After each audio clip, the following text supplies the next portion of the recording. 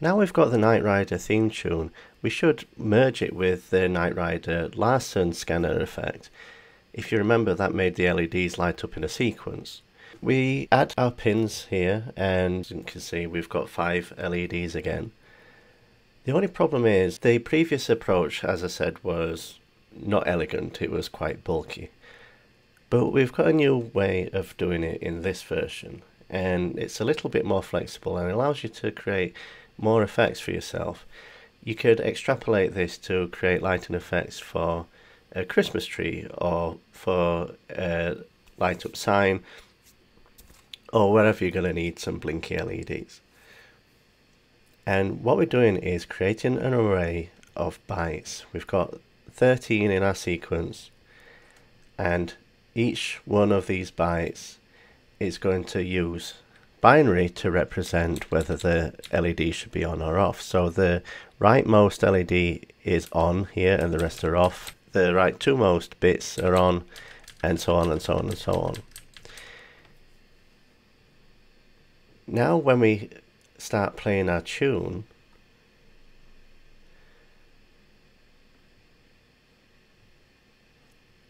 we can go through each row of that array and we can read to see if the bit we care about is on or off, and pass that as high or low to the digital write. So bit read reads just that one bit from the byte that we get back, and here we're reading the furthermost bit, then the second bit, third, fourth.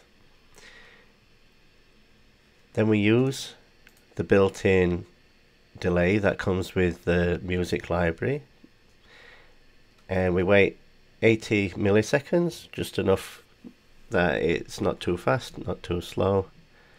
And then we increment the row that we're on, and if we get to the end, then we switch back to the first and we loop around, and that'll keep going forever.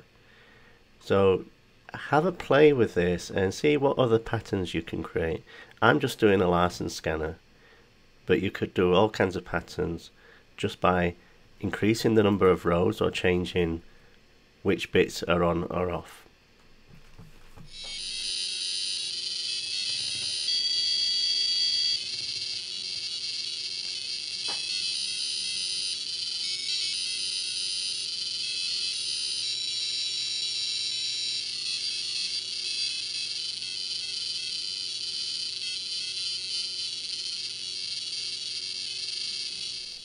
The problem with using one pin per LED is you might run out of pins, even on an Arduino Uno. If you're doing things like having a speaker, then you've got buttons and you want to do other things, and then you want LEDs on top. You don't really want to use 8 pins if you want to have 8 LEDs.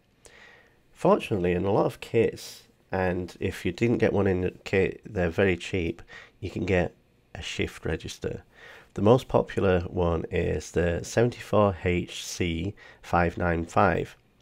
It's called a serial to parallel converter, but for this all we're going to do is use its 8 output pins and 3 input pins to generate the same sequence but with 8 LEDs.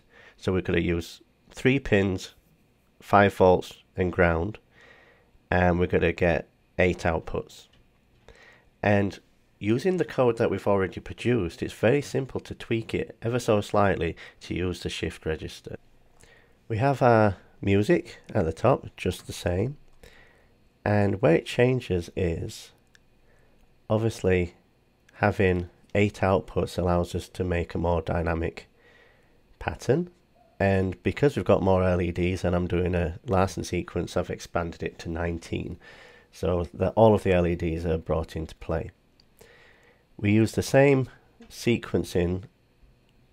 The only difference is, instead of using the digital write on each bit, we send all of the information as a byte out to the shift register. So we tell the latch to go low, we send the data, and then we set it high, and that moves all of the information through the shift register out to the output. So anytime you want to send some information to the shift register, you set it low, you send the output, and then you set the latch high and it executes. We increment, same as before. If we get to the end, we set it to 0 and so on.